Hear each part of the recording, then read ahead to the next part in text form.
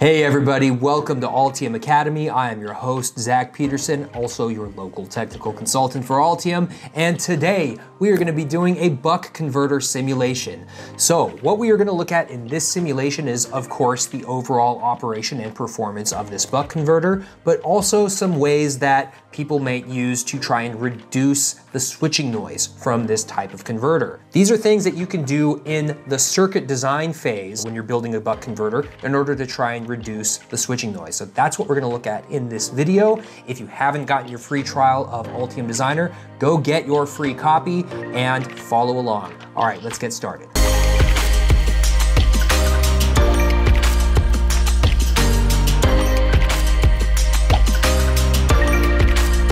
Okay, so let's take a look at this buck converter circuit. So here on my screen, I've created a buck converter. We've got two MOSFETs here. You can see here with these pulse sources, these are mimicking the PWM signal that would be used to drive these two transistors. We've got a reasonably large inductor here, and then we've got our output capacitor. And then here, the load is only a 10 ohm load.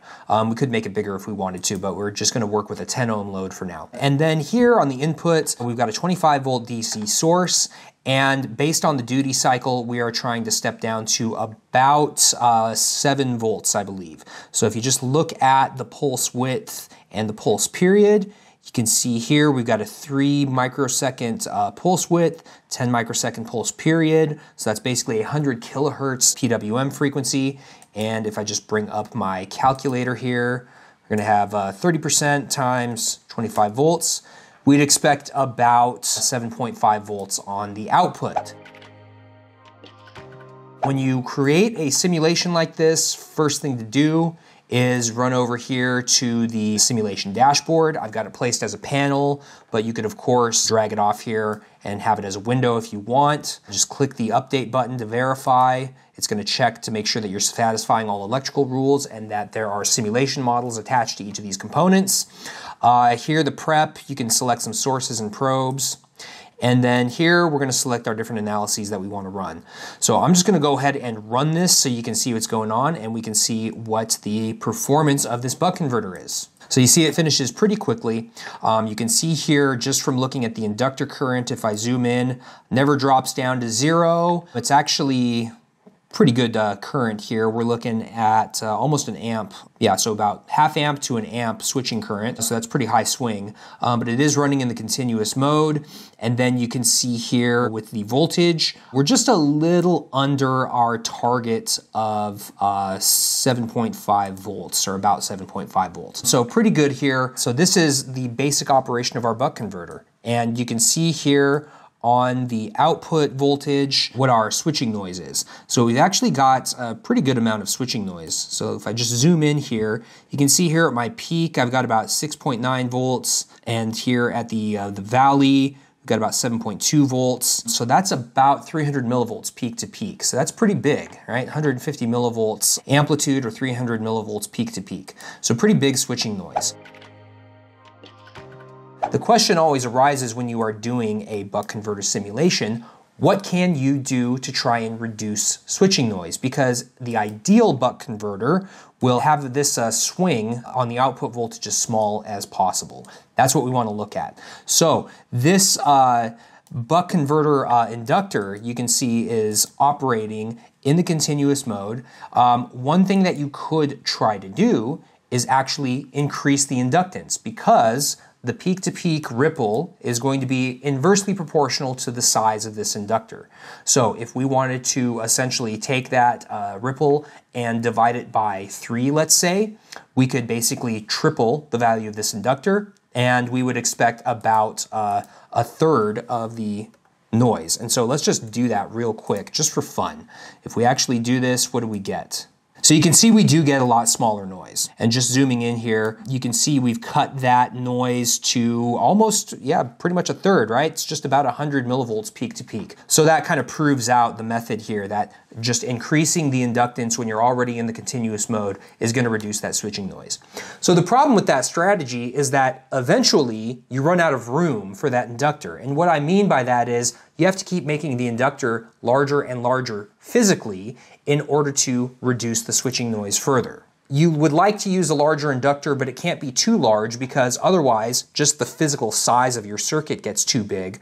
Also, the cost and the weight and the size of those inductors is too large. So it doesn't make much sense at some point to go beyond a certain value for the inductance in this output inductor. So what else can you do? Well, one thing that you can do is you can increase the switching frequency. So the output ripple is also inversely proportional to the switching frequency. If you were to increase that switching frequency, you can actually get this ripple to go down farther. Now, increasing the switching frequency is pretty much the trend that is used in small form factor buck converters or small form factor switching converters generally. Opt for maybe megahertz switching frequencies. So that's going to decrease the ripple by about a factor 10. Another strategy when you can't keep increasing the switching frequency and you can't keep increasing the inductance is to use a filter. Now, filters on the output of a switching element like a buck converter are actually a bit difficult to design. It's not that they're hard to design, it's just that the parameters need to be chosen correctly so that you don't create a new instability by adding in a reactive filter in this design. What type of filter could we put on here? Well, the standard filter that you would put on here is essentially just a pi filter. So let's just suppose for a moment that we add in another cap here and we add in another inductor. And let's just say for a moment we make this 6.8 microhenries and we make this capacitor, let's say, we'll leave it at 2.2 microfarads. I'll go ahead and change the designators real quick. And now we can go ahead and go back in and run the simulation. So whenever you make a change to this schematic, you just need to make sure that you update the verification. Obviously, it's going to pass very quickly. And then we'll just go ahead and run this again so we can see what happens. So if you remember previously, all right, we had a situation where, in fact, let me just undo this so you can see. If you look at the previous simulation results, we had a transient response that looks like this, and it goes out pretty far. And then we have the switching noise superimposed on top of that. Once we add back in all of these other elements in our filter, and we run this again, you'll notice that this transient response actually extends a little bit. And this transient response does creep into this longer portion of the turn-on time. So you can see here on the x-axis here at the far end, we have 1 millisecond time scale here. Once we added in these filtering elements, we do actually get a nice reduction here in the switching noise. So just zooming in here, you can see that the switching noise is down to just about 80 millivolts peak to peak. So that's pretty good, but maybe you need to get it lower. Here though, you can see that this transient response is actually extended quite a bit. So one strategy that you might use here, instead of just a 6.8 microhenry inductor, let's say we increase that by a factor 10. What's going to happen? Well, if we go back and run the simulation again, you can see here, now we've got a trade-off going on when we start to add in this filter. You can see here, when we actually look at the long end here, that we have really nice low switching noise. So here in this view, it's about 6 millivolts. That's really good for switching noise. However, you can also see that we have some transient behavior here that actually extends out very far. And in fact, when I zoomed in here, if you look very closely, you can kind of see how there's this transient decay that's still going on with this filter circuit. So this filter is still causing instability in the output voltage from this circuit. So that's one of the challenges of adding in a filter on the output of a buck converter, is that you don't want to add in a new pole to the transfer function for this circuit. So that's the challenge here. Now here we've added in a new pole, and you can actually see its transient response very clearly when we make this inductor really large. How do we deal with that transient response? Well, here we have an underdamped oscillation that is being superimposed on the other underdamped oscillation from these two filter elements, so L1 and C1. And then we have the regular transient response from both of those two being superimposed and giving us this kind of combination transient response. So that's actually very common in linear systems. What do we do about this? Well, there's a few elements that we haven't included in this simulation, and that is the effective series resistance, or the equivalent series resistance, of these capacitors. The inductor will also have some series resistance because the coil, or the coil that makes up the inductor windings, that will also have some resistance because copper is not a perfect conductor. But normally what we do in this type of simulation is we just look at the capacitor portion. So I'm just going to copy over this resistor. I'm going to change up the reference designators, and then I'm going to change the values here. So we're just going to go with a very small resistance here, 1 ohm. And I'll explain why in just a moment. When we add in just a little bit of resistance here for this C2 and C1 capacitors, what do we see? Well, we can run this simulation again. And so now you can see that one of the transient responses has been nicely damped. And that was that slightly higher frequency transient response that's associated with L2 and C2. So this filter portion. So if you calculate the resonant frequency of this circuit, just using the 1 over L2 C2 value, you can then figure out that this portion will have a higher frequency pole than this portion, and together they produce that transient response that you saw earlier. You can very nicely see that right here at the beginning, we've got a nice dampening effect on that transient response.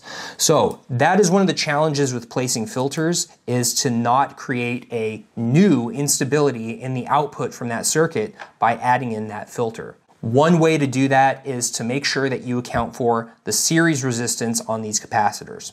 Now, essentially what you've done here is you have placed a snubber circuit. So this RC circuit in series is sometimes called a snubber circuit.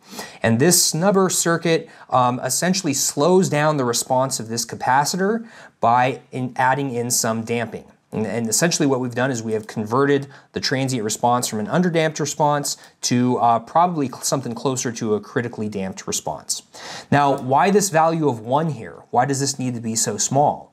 I think it's natural for someone to look at this circuit and say, hey, shouldn't this be a larger resistor? Don't I need a longer time constant here? I think it's reasonable to think that, because typically when you see RC circuits, they do have a somewhat larger resistor and then a smaller capacitor.